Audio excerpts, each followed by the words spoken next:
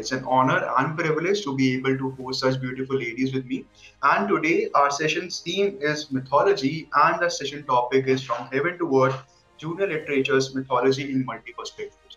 So we are having a publisher, we are having a author, and a dentist with us as well, who is also right into the writing space. So it's going to be such an honor and experience wise so enriching. So let me start off with introducing our wonderful set of panelists today. So first on the panel we are having Miss Lalita Balasubramanian. She is a science graduate from Mumbai University and did her post-graduation in journalism from Bharatiya Vidya Bhavan's Institute of Mass Communication and Management. She also has a Gold Seal Diploma in Creative Writing from Writers Bureau, Manchester. She has worked in editorial department of the for Research in Reproduction, ICMR, Mumbai, for a few years before switching over to freelance writing. So she is the author of 6 books, 3 mythological travelogues, and 3 storybooks for children. On the Krishna Trail is her most recent novel. It is based on the places and stories associated with the time of Lord Krishna's existence on earth. Lalita ji, it's such an honor to have you here. Thank you so much for the wonderful introduction, Atishay.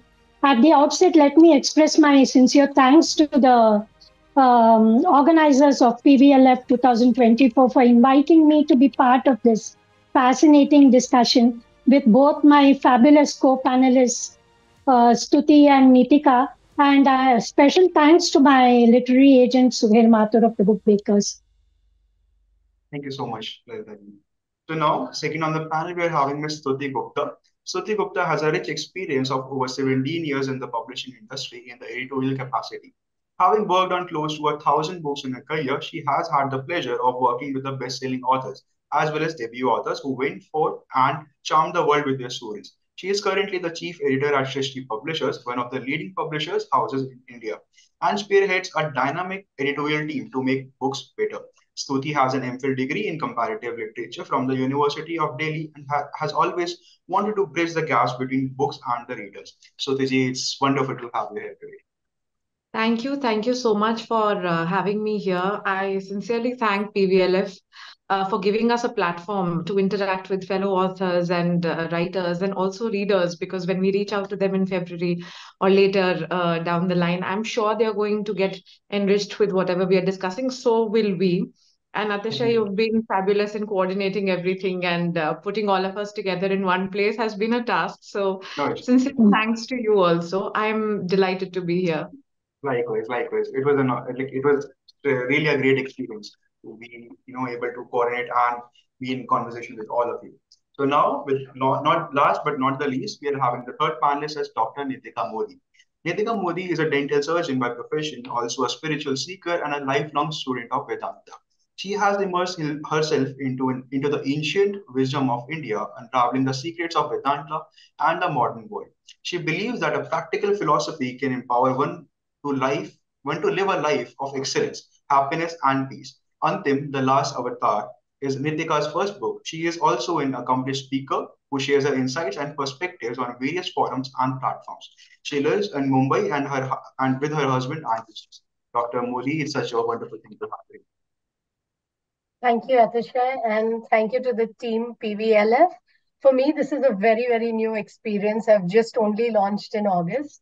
So coming from a medical world to the literary world, it's a very different group that I'm meeting. I'm so excited. I wish I'd done this a long time back, but it's always an honor to meet new authors and co-authors and people as well loved as Lalita ji, and those like Stuti who've been in the publishing world for so long. So for me, a newbie to this profession, I'm honored to be sharing the platform with all of you. Thank you.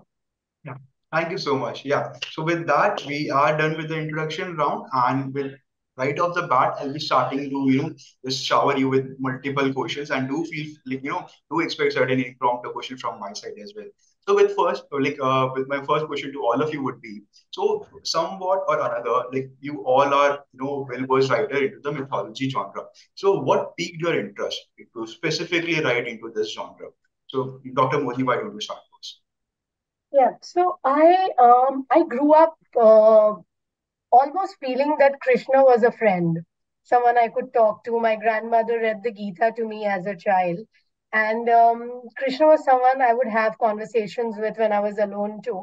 I read a lot of his books in the baby format. I wish I was reading Lalita ji was writing for our time for Krishna Tales, but I've read her books now. So I grew up reading a lot of stuff. And then there was a gap, when life takes over and the medical thick books take over, you stop reading as much of this. But I came back after my father was detected with cancer to reading up on spirituality because I think, you have to deal with some kind of pain when you have to really immerse yourself into something more meaningful in life than just leading a life that one is leading. So at that point, I started reading up a lot more. And I had my babies by then, and I was reading stories from, ancient scriptures, and I would say epics to them. But I would always make it more relevant for them in today's lingo, in today's language, and talk to them. And then when my son, the older one, was 3 and he started going to school on his birthdays, as a return gift, I started giving books that I had written with him as the main character. And they all revolved around something with to do with our epics and our and those parents loved it. The children enjoyed it. They always told me that why don't you write books for children? But I was too busy developing my third child, which was my dental clinic. So it stayed with me. And later, some 12 years back, I started writing this. And when I started Antim, it was a story of Vishnu Avatar, the final Vishnu Avatar. It just, I had, by the time it was printed, it was the 11th manuscript that went in because I kept improvising on it and improvising on it.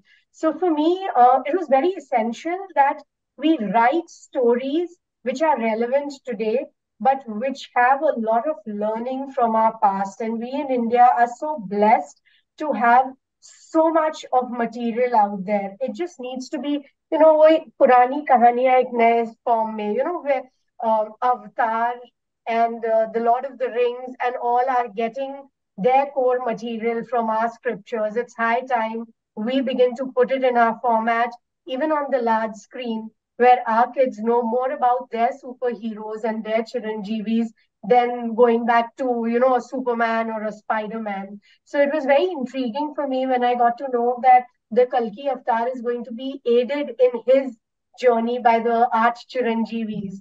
And each Chiranjeevi is each immortal is a superhero in his own right, far bigger and better than any of the Western superheroes, if I could say. So that's why it was very important that I write this story. The time is now for retelling of our epics in a way which is today, because Kalki Avatar, being a Vishnu Avatar, being born in the Kali Yuga, will have a lot of attributes of today. And yet, his essence and he's rooted to the past. We all are. So that was the reason I had to tell this story in this way. Yeah, definitely. Very well said, actually. Being a millennial or being a person from today's generation, I can definitely relate to the aspect where we try to incorporate, our old folklore with modern elements, which is absolutely a great experiment or a great thing to do. So, Dalita ji, what would be your take on this? See, mythology fascinates me, especially Indian mythology and ancient folklore. I've grown up on them, literally grown up on them, listening to interesting tales of gods and goddesses from my grandmother first, and then from my father, who was a very learned man. And I had a lot of questions to ask then. And to find answers, I started to devour literature from the mythology, Indian mythological base, And because I had a lot of questions to ask, I started to devour literature with mythological base. This was during my student days before I started my career in journalism. I am now a grandmother myself. And I started this second innings with storytelling sessions for my grandchildren. I could sense their excitement and joy, especially while listening to tales of Sri Krishna and Hanuman. I don't know, probably they were more interested in them. And now I was at the receiving end of their questions. I realized that the ancient tales had the element to arouse their imagination. From storytelling, it was a natural progression to writing these tales.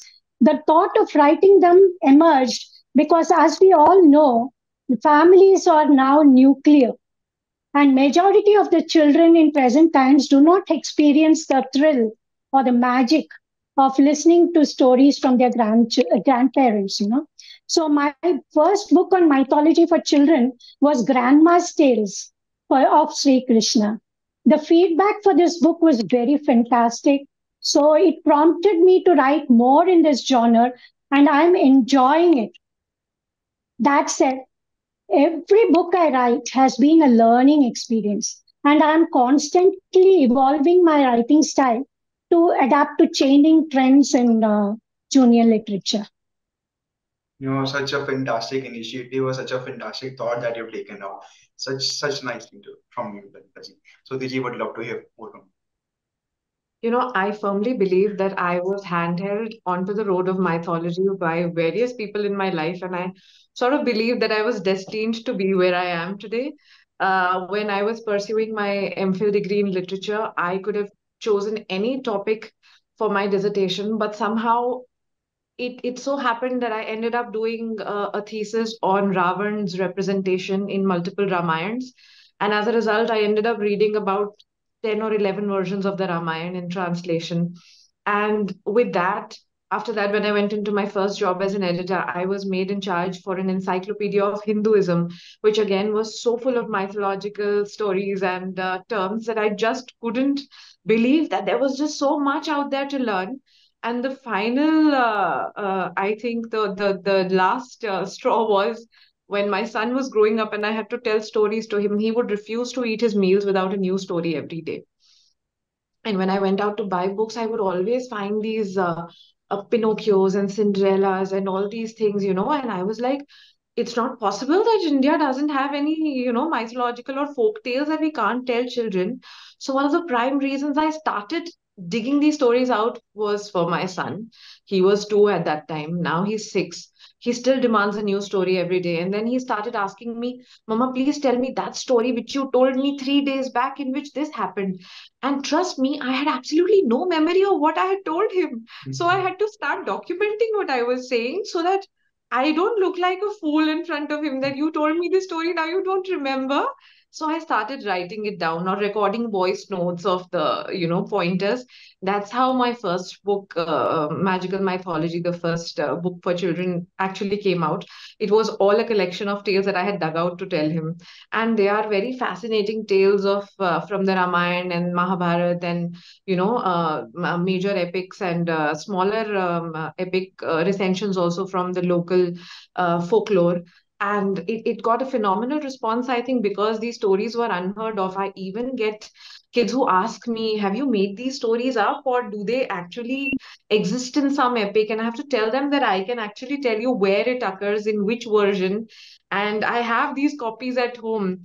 So I think when people realize that it's a well researched work and mythology can teach us so much, mixing it with the contemporary style, like Nitika and Lalita ji have also said, you pick up stories from the past, the mythology, and then you mix it up to make them sound contemporary. Their lessons become contemporary, so they know that they're actually applicable in today's times as well. It's not passe, it's not something my mother learned and I can't learn from, but I can pick out something more from it. I think I just hold on to that thread and I keep spinning these stories. Right, right. No, I do believe our generation could definitely get more and more of mythological genre, be it contemporary fiction or juniors literature. However, this piece of literature is actually much more enriching in terms of morals, values, and whatnot. So with that, I straight away dive into my second question. So that would be like, beyond fostering creativity, how do you envision mythology contributing to the educational development of young minds? And are there any specific cognitive or emotional skills that you aim to nurture through your storytelling? So, Lalita ji, why don't you start first? According to me, mythology is a bridge It connects young minds to their heritage and culture, and they can discover their roots, and bask in the glory of their rich traditions. As I mentioned earlier, reading mythological tales arouses curiosity, imagination in their minds. They want to know more, so they question. And when they question, they are encouraged to find answers, leading to a quest for knowledge. Another important addition is that they learn to analyze every situation. They have to analyze every situation and action and find a reason for that action. So there is a saying, that there is no event or situation in this world that does not have a parallel in Ramayana or Mahabharata, are two great epics. There are lessons to learn about the right moral and ethical values like honesty, compassion, forgiveness, courage, etc. The Ramayana is an example for family values like respect for parents, for gurus, sibling love. I mean, it was a real example of sibling love. Everybody sacrificing everything for their brothers or sisters. The right path to follow was shown by Lord Ram. The teachings of the Bhagavad Gita from Mahabharata is relevant even in current times. You can find answers to so many questions that arise from current situations. Thus, we can delve into this vast ocean of ancient wisdom and pick up pebbles in the form of specific stories relevant to that situation. Hmm. Very intriguing thought, I must say. So, Teji, why don't you take us further? I personally feel I'll give you an example of law here. When there is a point in a case where people don't know what is to be done, they refer to cases that have happened in the past and the judgment that was passed then, and that becomes a reference point. So mythology for me, I try to tell children and adults equally that mythology is actually a reference point, like Lalita ji said. You get an example of everything. What you take away from that episode is up to you completely. So when Sri Ram breaks the pinak bow in the court to marry Sita, Parashuram got angry, but there were several other people who were happy about it. But not many know that Sita, as a child, had picked up that bow just out of curiosity to see what it is and what it does. So not many people know that when you talk of equality, the thought of King Janak actually having that bow as a test for princes was because his daughter was Hmm. capable enough to do it in the first place. So you get equality. You don't have body shaming. So Manthara, as depicted as a negative character, she's shown with a physical deformity, but she's also given a logic as to some curse or this had to be done by destiny. So she became a medium to get it done. There is an explanation that you can give to yourself. There is a sort of understanding that you get about humans in general and how you need to behave. I think it becomes a very strong source of passing on cultural knowledge as well as making a parallel with practical learnings that you can take away from it. And I agree with what Lalita ji said that when you don't know why something is happening, you're very curious about it. So if I tell my child that you must not lie, then he'll be like, why? That's his favorite word. He'll be like, don't do this. Why? So I rely greatly on mythology to tell him that people followed this example and they succeeded. If they picked up the wrong choice, this is where they landed. So it becomes a sort of a reference point for them, I feel, to ground themselves and to root themselves into be probably better choice makers in future. Yeah, definitely. And I'll be definitely honest, like I didn't knew the fact about Sita ji picking up a bow. Yeah. Yeah, that's one of the stories in my book because when I read about it, I was like, wow, and I had no Hmm. idea. Yeah, like it's such a interesting story that most of us might not be knowing of. So Dr. Modi, why don't you take us further? See, I just feel that reading mythology gives us context into our world, our literature, our society, where we are coming from, Today, when we are so influenced, and I'm talking of India, we're so influenced by the Western world and the generation today. When I was growing up, we had a particular time we used to come home. That was our time to come home. And if we came home at 7, that was our deadline. We came home. But our kids, even though they come home at 10 at night, they're out there in the world on the net and on everything. So there's so many outside influences, Western influences, that they're losing touch with their roots more and more. So basically, for me, mythology puts three things into context. It talks about God creating men and not AI being everything. It also puts into the thing different relationships between the different gods and goddesses and their relationship with men. And then it provides a moral code by which we should live. So, today ethics, morality, all these have vanished from school curriculums. When they were there 20 years back as part, we used to have something called as ethics and morality as our lectures in school. They're not there. So it's definitely important to have stories that you know cover small basic things like we have in fables in the western countries or in hamare amar chitra katha. They all came with a little bit of a story, so the child may forget the story, but the learning from the story always remained.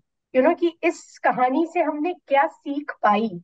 That was the most important thing. And my endeavor is always that if we remain rooted to our glorious, roots, and we know where we are coming from, we'll be able to go out there into this world and gather all our knowledge. Like पहले जमाने में जब हम लोग पढ़ते थे गुरुकुल में जो शिक्षा पाई जाती थी, you would live with the guru and the guru's family, and you would first learn how to live in a new family. After that, you would learn the skills from the guru. Whatever the guru taught you, you would eat like that.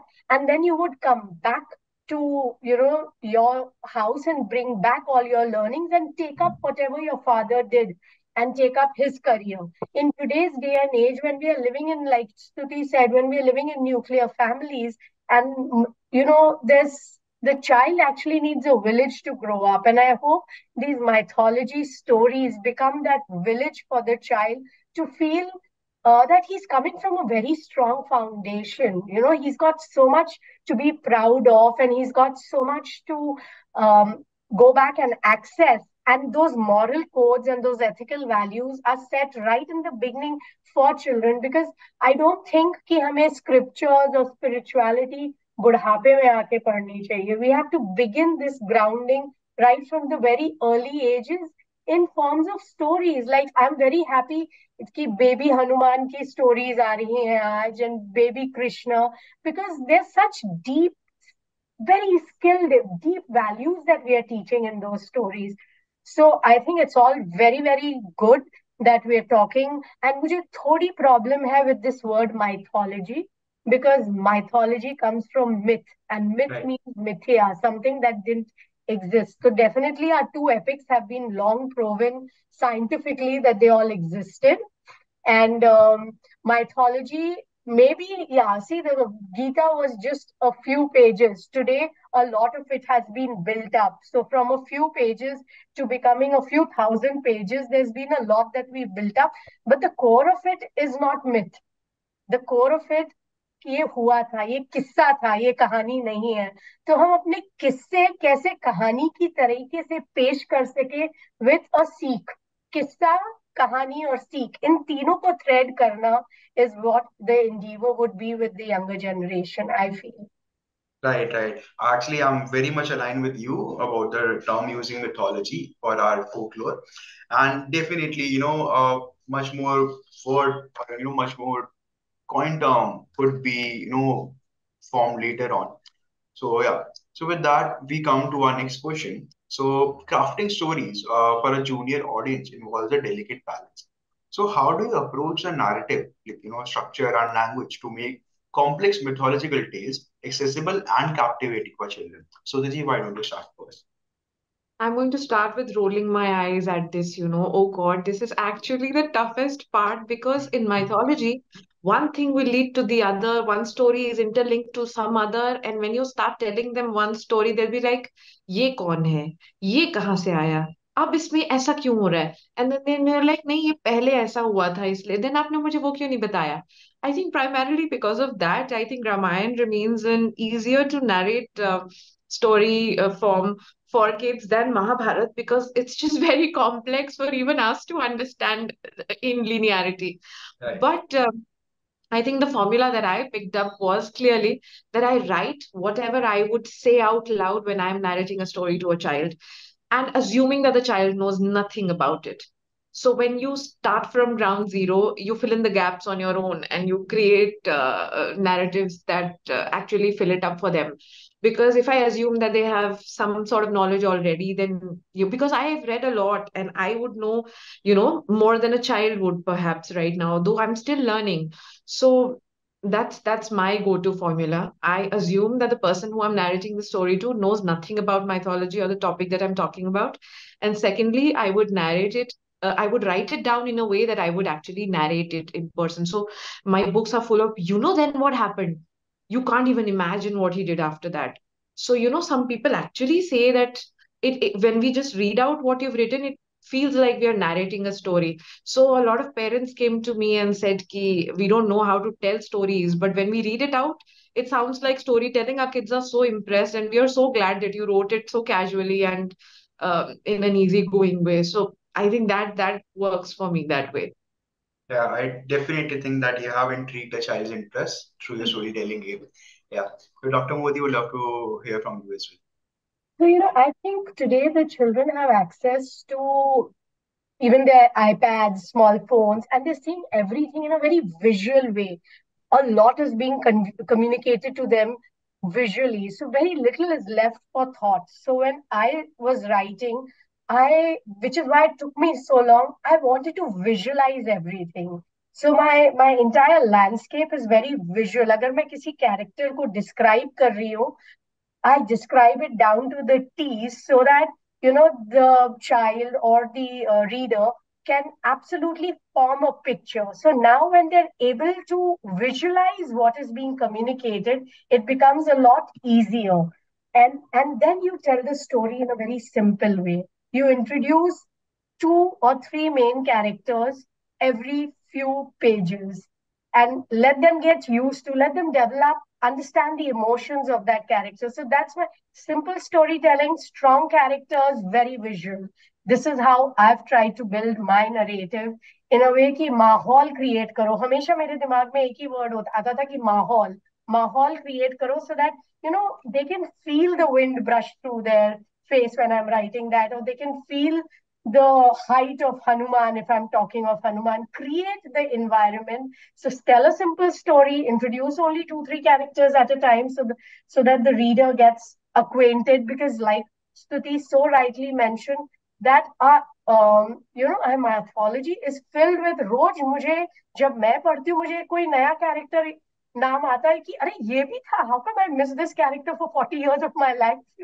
So every time you're hearing and getting to know someone more who played a very pivotal role which we had no idea about till you discover that character. So the mythology I think is very inspiring, very exhilarating, and also a lot of fun. So if we keep that alive in our storytelling, I think we've got it right. Yeah. Very, very, very rightly said, Dr. Modi. Lalita, why don't you take us further? When I heard about the topic of today's discussion, Atishay, from heaven to earth, junior mythology in different perspectives, I was instantly reminded of the word avatar, avataran. It is a Sanskrit word meaning coming down. So the infinite Lord comes down to the earth in the finite human form of Sri Ram or Sri Krishna, so that we can connect, we can understand, and we can use the great wisdom and knowledge which is shared by him. So similarly, when we write books or talk to children, we have to come down to their level to make them understand what we are trying to say. But by coming down, I don't mean intelligence, or our children are very intelligent. They are very naturally intelligent, I would say. What I mean is recognizing what draws their attention and what maintains it. As we all know, children have a very short attention span, especially the younger children. So maybe a few minutes or so, and then they get distracted. Now, so how do you ensure that their interest is maintained? So when I write mythological tales for children, I keep the language very simple. I use lots of illustrations. And these illustrations make it a visual impact. It gives a visual impact. It draws their attention and enhances their imagination. They try to imagine themselves in that situation. So the excitement is so much more then. Yeah, very rightly said. Do you want to continue? No. Oh, okay. That's fine. That's fine.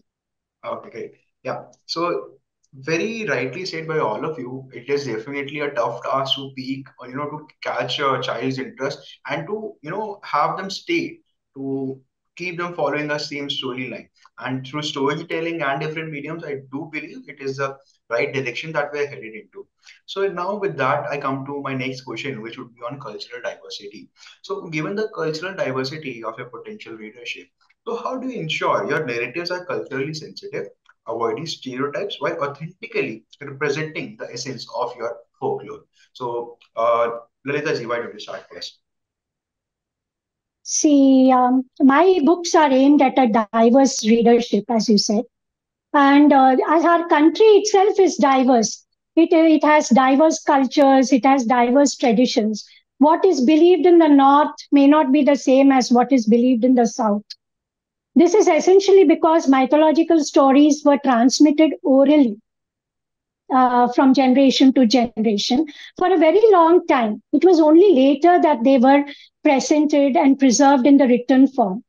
So, if to give you an example of this variance in belief, I would say go to the story of Kartikeya, the son of Mahadev and Parvati.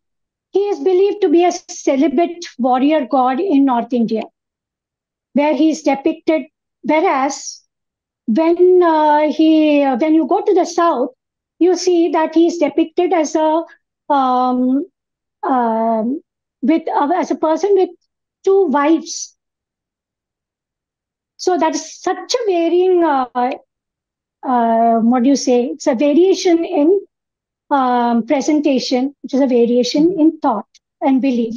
Additionally, one story may have many versions. For example, the Ramayana has so many versions. The Valmiki Ramayana, Tulsidas, Ramcharitmanas, the Kamba Ramayana from the south. Each one has its own, variations. The basic story is the same, but the different versions are having the variations based on the regional folklore. So when I take up a particular story which I want to write, I try to read as many versions as possible. And then I present the same tale, probably in a new way, but I can authenticate it with a reference to the apt regional version. Very rightly said. Like every 100 kilometers, our way of speaking, our language changes, so does our story as well. And we Right. can draw so much of commonality with the Greek mythology.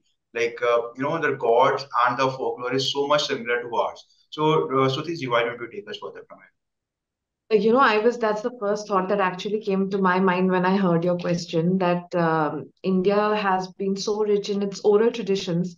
Mostly there used to be bards traveling from one place to another. So one place they hear the prowess of their king, they create a poem out of it, and then they move to another territory. But they realize that here it will be difficult to create that same powerful image of the king. So they pick up local dynamics and then they mix it into the story, and then they present the story to these people. So when we travel from the length and the breadth of the country, the same story changes dramatically. I will just give you a small example. There is a version of Ramayana called the Adbhut Ramayana. It is more popular in the eastern side. You will be surprised that in that version, when Ram and Ravan are fighting on the battlefield, Ram is hit by an arrow and he faints in the battlefield. Sita thinks that Ram is dead. So she takes on the form of Kali and she kills the thousand-headed Ravan herself.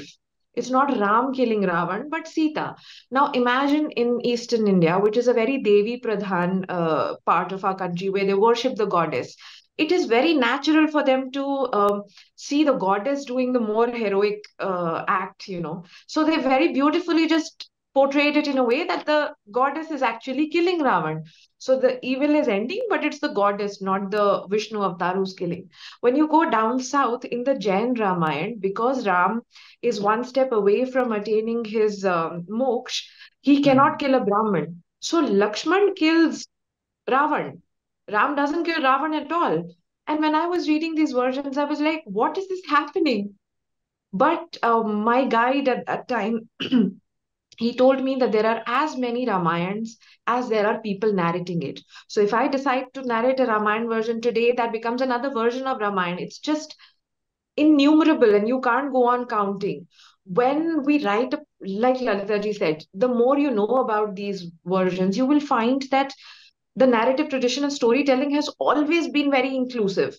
It is not exclusive at all. You think of the trending discussions today.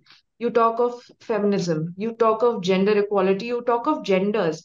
We've heard of Shikhandi being a transgender in Mahabharata, and he had the most important position in the battlefield at one point. Otherwise, they wouldn't have been able to take out one of the most powerful, you know, people from the battlefield from the Kaurav side. You also have Arjun, who in their incognito Agyatwas at the end is also changing into a female form. So you have a lot of inclusion into narration from when these stories were narrated. We just need to emulate and keep it going. There is no body shaming. There is always equality. People are giving equal. Even the Kevat who's taking Ramji across the river is given so much respect by Sri Ram because he's taken them across the river.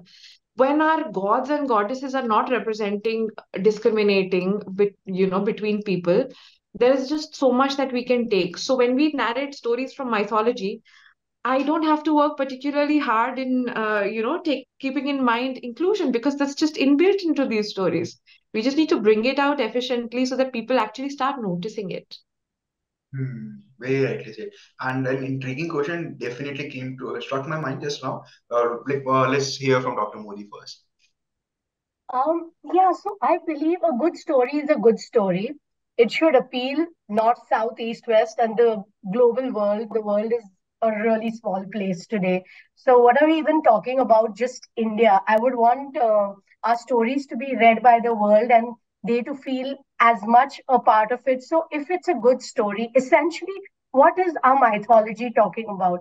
It's talking about the same thing, good versus evil. Basically, that's the crux of mythology, that how good wins over evil or what evil does onto the good. That is the crux. So we stick to that. Whether you go to the northeast of India or you go to the southwest of the world, it's same. It's going to, it's going to attract any crowd. Any good story told in a great way, which has the main things which at the human emotions are aroused, arousing human emotions, telling a story as simple as possible, keeping the good versus battle. Today, I believe if you have conflict in every page, that will sell in East or North or West, America or anything where there's a conflict happening between brothers.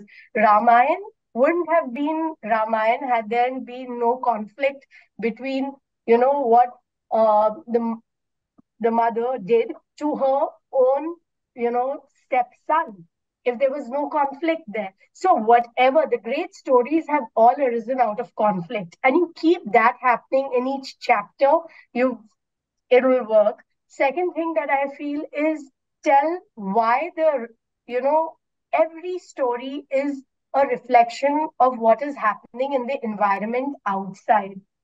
You talk to a child about what was happening in a time, when, I mean, my little niece, my brother's daughter, she's 2. And if I show her photos on an album, she goes to do this.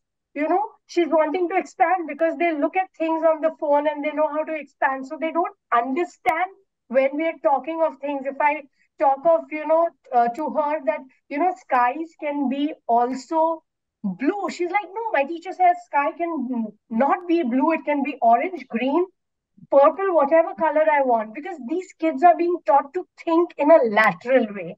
So these kids are not being taught about ki, this is what good is and this is what bad is. They are talking that we all have good and bad, and we have to understand and grow the good in us and try to realize where the bad is and try to quieten that down. So that's a great change that हम सब में अच्छाई और बुराई है, और वो अच्छाई को उभारे और बुराई को नीचे दबाए. So that is the essence. If you begin to talk that way, and this is what I felt I did in my book, because though Antim is a story of Krishna and Vishnu avatar, not Krishna, sorry, Vishnu avatar, it is about an avatar who's going to be born in today's day and age. He's going to be a world child. He's going to be traveling around the world. And if he's traveling around the world, he will have that, that razzmatazz and everything that he has.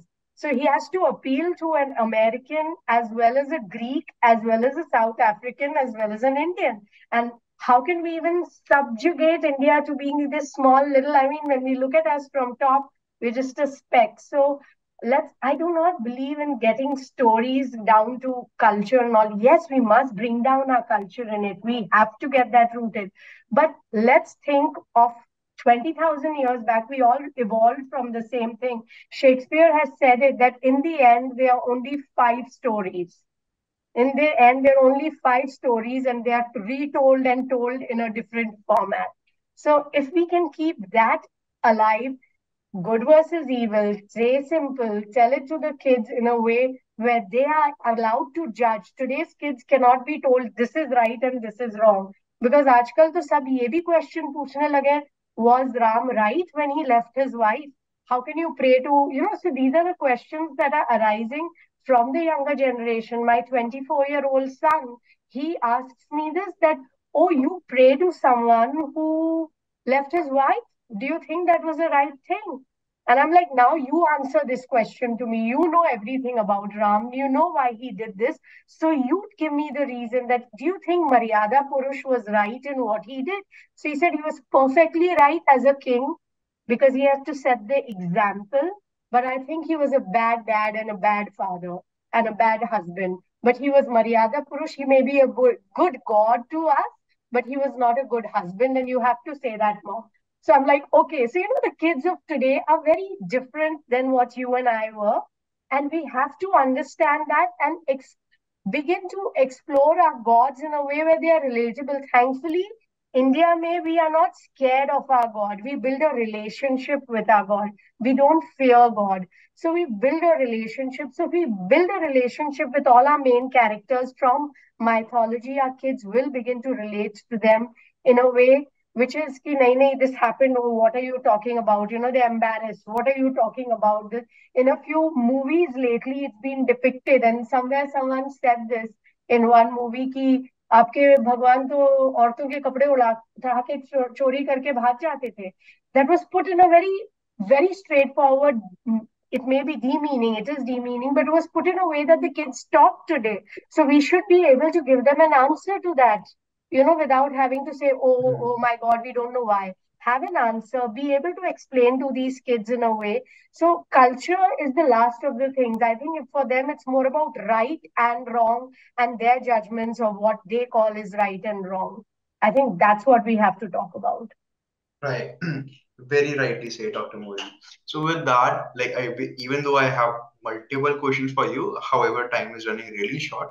So I have prepared an individual question for every one of you, and please feel free to share your expertise as well.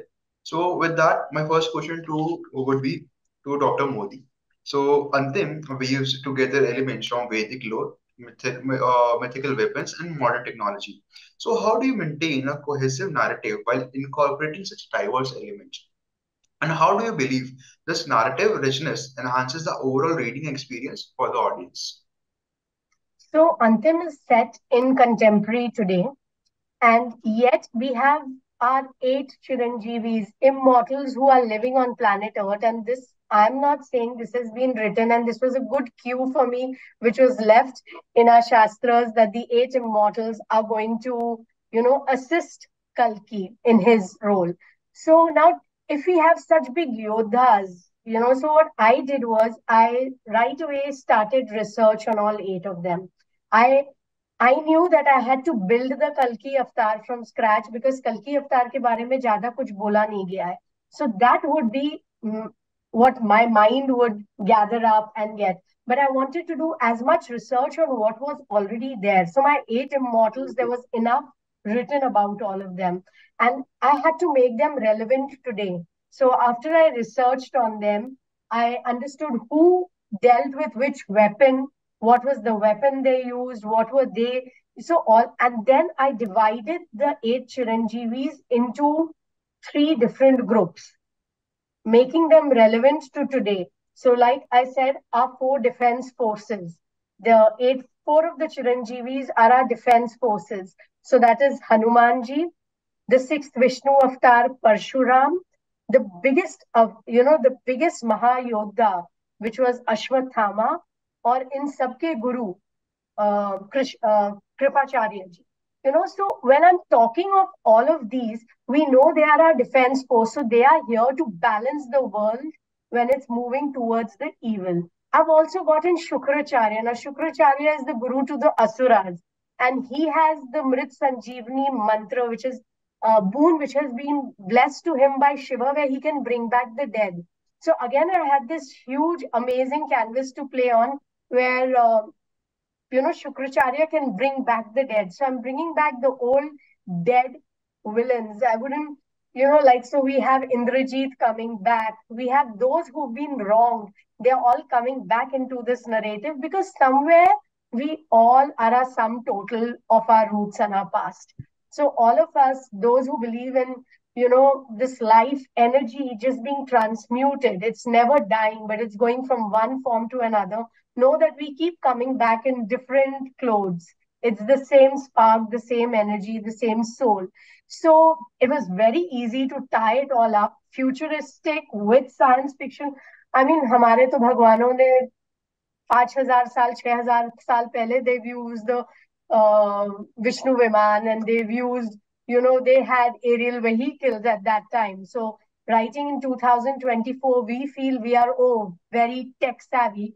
Who knows what happened 4,000 years back, and whether we have actually deteriorated on our existential curve or we've improvised, because her सतयुग त्रेतयुग द्वारपयुग और कलयुग के बाद वापस सतयुग शुरू होता है. So who knows where we are and where we were, whether those guys were a lot more scientifically advanced than us, because they definitely did survive for a lot longer time than we do. Today 80, 85 is good.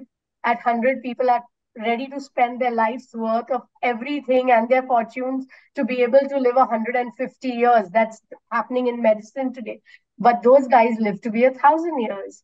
So there was something they were doing right. So we are blending what was going right with what are the influences today, with somebody who is the bridge, these 8 Chiranjeevis. So if today I can't get Vedvyas in front of you and wearing the clothes he wore then and in that, but he will come, probably as the president of a superpower today. Vedvyas is probably that. Who knows? So, we've created that. So, like I said, the 4 of them are our they are our warrior force. They are our armed forces.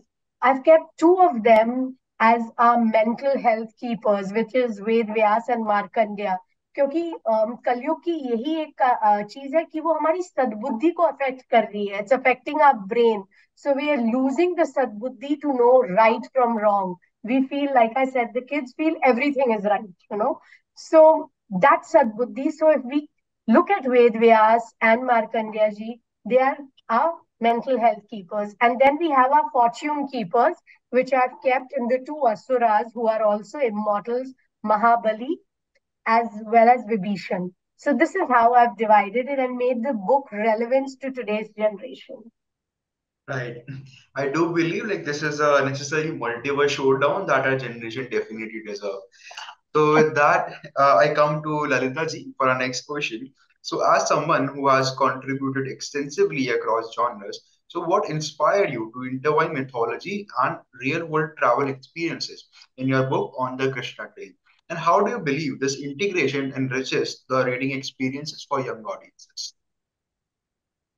Um, I love mythology, as I said before, and I love travel too. I've traveled all over India, and this book on the Krishna Trail is my dream project, actually. Um, a few years back, when I expressed my wish to visit Mathura and Vrindavan, my husband immediately suggested, why don't we visit Dwarka also? So, this comment, it set a germ of an idea in my mind. Why not go to all the places that had the sacred imprint of Sri Krishna's feet? What started as a pilgrimage tour plan, it took the shape of this beautiful, unique, thematic travelogue. And the journey begins with an emotion filled visit to the sacred Sri Krishna Janmabhoomi temple in Mathura, where the Lord manifested on earth in a prison cell. This is the same place where he killed Kamsa also, his wicked uncle. So the journey traverses the narrow bylanes of Gokul and Nandgaon, allowing one to soak in the nostalgia of baby Krishna's pranks. You have temples there, which showcase each prank of Sri Krishna. So at Vrindavan, it was different.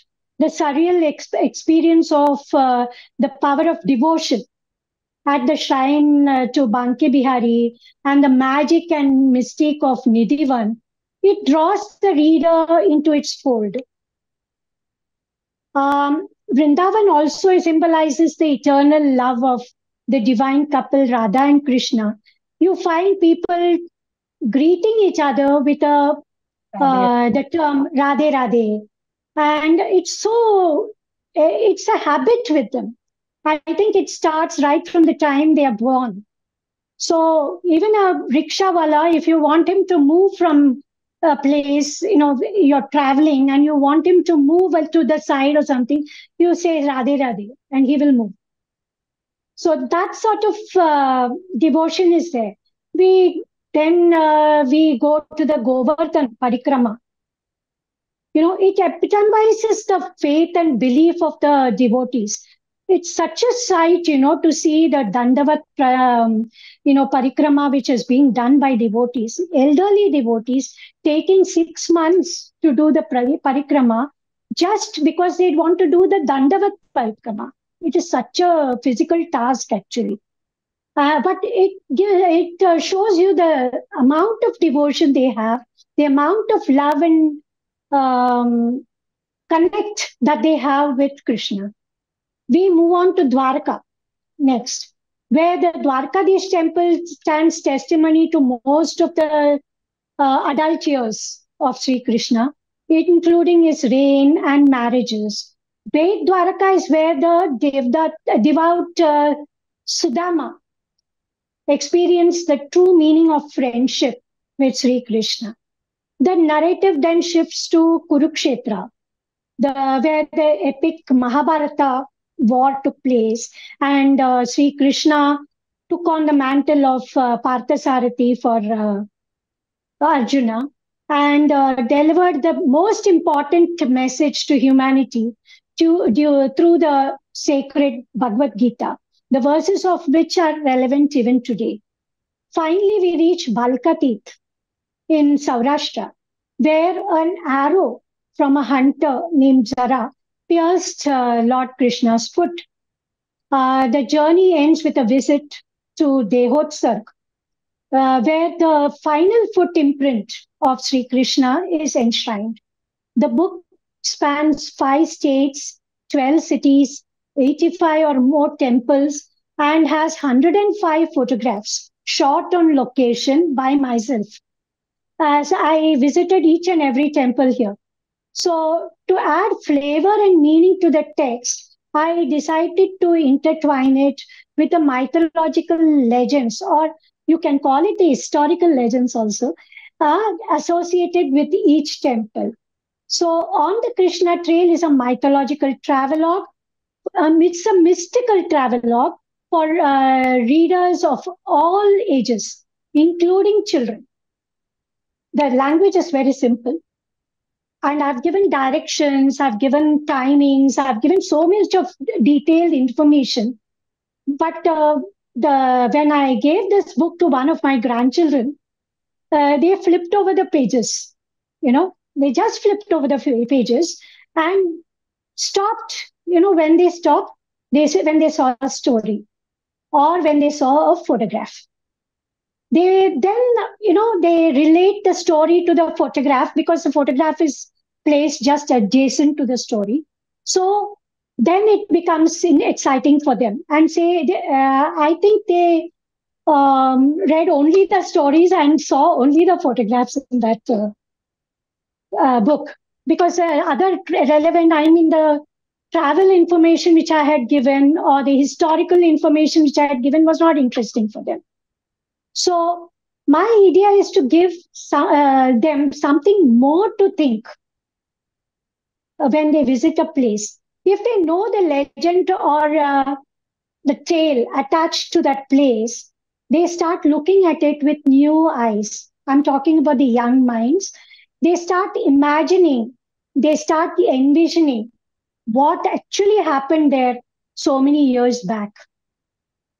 So that is my idea to bring out this book. It is a guide. Actually, it is put in the form of a guide for people who want to undertake the journey, in part or in whole. Each place has been given as a separate chapter. So you can go through each of them. And I've included the Sandipani Ashram in Madhya Pradesh also, where Krishna had his teaching. He was in the Gurukul of Sandipani Maharishi. So that still stands. And it's so beautiful to watch. And the 64 kalas which he learned from there. And I have included Nathdwara in Rajasthan because though the Srinathji was placed in Govardhan in Vrindavan, but during the raids by Aurangzeb and the Mughal emperors, the deity was shifted to Nathdwara in Rajasthan. Rajasthan rulers were more courageous, and they were ready to keep the deity in their safekeeping. So these things, when you tell the children, when you mention this history, they develop a liking for history also. They develop a liking for that place. And I would say even a look at a photograph of Kalia Mardan, will bring back that story to them. They know the story. It's not that they don't know. But when you see the photograph, you see the place where it has actually taken place, it brings back that story, it brings back that nostalgia. Right, right. So yeah, thank you so much, Lalita ji, for such a deep and intriguing answer. It was thoroughly enjoyed. So with that, I come to my last question to Stuti ji. So the inclusion of puzzles and interactive elements in Vahana adds a unique educational dimension. So how do you see these features contributing to the literary education of young readers? And do you believe this enhances the book's overall impact to their mind? See, technically, the core motive of every story is to leave us with something to ponder on. That is how we learn, not by someone telling us this is the moral of the story, but actually by thinking about it and cultivating our own thoughts about it. How do you ask a young reader to do that? I mean, I know Nitika is writing for older readers. I write for really young readers who just started reading full-fledged books, let's say between the age of 5 to 8 years. So for them, everything is new. and how we cultivate that sort of questioning attitude, curiosity, social intellect, cultural knowledge. There's just so many things that we are achieving through stories. But how do we make sure that they will actually stick to the book? It's only if they find it fun and you give them illustrations. All my books are completely color illustrated, so they find cute illustrations of gods. And my latest book is actually called Vahan, which actually talks about how these well-known gods got their mounts or their vahans. So my son used to often ask me, Ganesh ji is so big, how can he travel around the world on a mouse? So then I had to tell him that he was actually an asur and he was a demon and he lost a battle. So he became the mount कि मुझे मारिए मत, मैं आपकी सेवा में रहना चाहता हूँ. Then he understood, all right, he was a demon, so he could carry Ganesh ji around.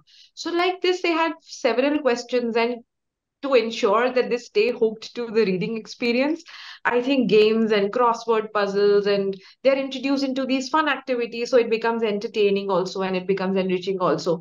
Plus, I think these activities also become a great way for parents and children to bond. Reading for me has always been a very personalized experience because I always read books all by myself and maybe went to school and discussed it with my friends. But now I see more parents trying to spend time with their children. And these books actually become a very good way of doing it because they read it, then they're solving these questions, they're taking parents' help, they're discussing their thoughts. I think it all comes together as a very holistic growth element also. As a mother, I'm perpetually thinking so that my child learns something new. I think there I come parallel to every parent. They want them to enjoy but also learn in the process. So this book is actually the bridge between both.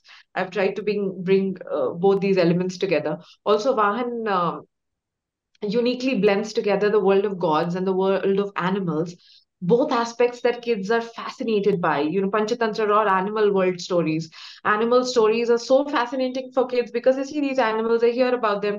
So I think mixing up the two worlds and making it a fun and interesting experience for them is what I think worked out in my favor. Yeah. I'd just like to add to this that what Stuti was saying about these Vahans and, the animals, and there's, we have the Shiv family, and that's so amazing. So the point that we could tell all our children is look at the Shiva's family when all of them are together with their different Vahans, that they all have. They're all actually by nature antagonists to each other. The peacock and the snake and the rat, I mean, the mouse and the elephant, the lion, all of them are there, right there. And yet, collectively, they accommodate each other in this life. And in spite of being of divergent natures, they live in harmony and they live in complete peace. So, this is the family we want to emulate, that we all may be very different in nature. But in the end, we need to coexist together. And if we can do this in a family, we can do this collectively in the world too, because we are all very divergent. We are all very different. You would know that we are, the lion is, and is completely, he is an enemy of the elephant, which is the Ganesha's head. Whereas the bull and the lion again don't come together, yet everybody's sitting in there. So somewhere right there in the depiction of our God family, we are learning some very important virtues that live in peaceful coexistence, no matter how divergent you are. Yeah, I never realized, like when you just mentioned it about, I never realized this fact that, wow, how are they such beautifully intertwined between each other? So, See, yeah, that is what I meant when I said we look at the same thing, but we all take away very different things from it. That's what a child does too. You can't tell him कि इससे आप सिर्फ यही सीखते हो. They will pick up what they want to see and what you guide them towards. It's just very vast and open for us to learn from. Yeah. yeah, definitely. Can I add a little bit? Yeah, definitely, please.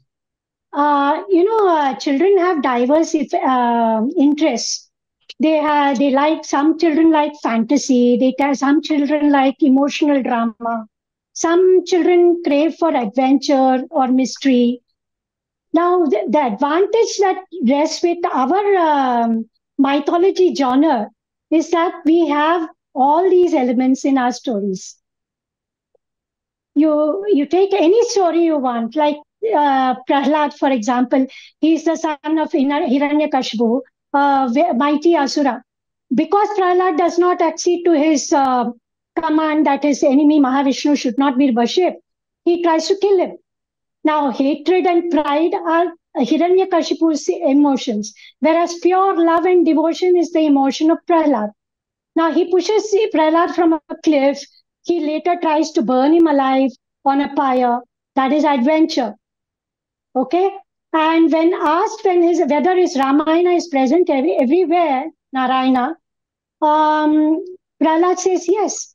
This prompts Hiranyakashipu to break a pillar from which appears the half lion, half human form of Lord Narasimha. That's fantasy. So this sort of story resonates with most age groups in the junior category. And you give it with illustrations, they are, they stuck with it. Yeah, yeah. Thank you. So with that, we come to the end of the session. Thank you so much, Dr. Modi, Lalita ji, and Stuti ji for joining us. I personally learned a lot. I will definitely be going to show off this knowledge to my friends and family. So with that, thank you so much on the behalf of Frontless and the PVLA family for joining us, share your expertise, and yeah, definitely for doing such amazing work in the literary world. So with that, thank you so much, and we would love to see more of you in our upcoming sessions as well.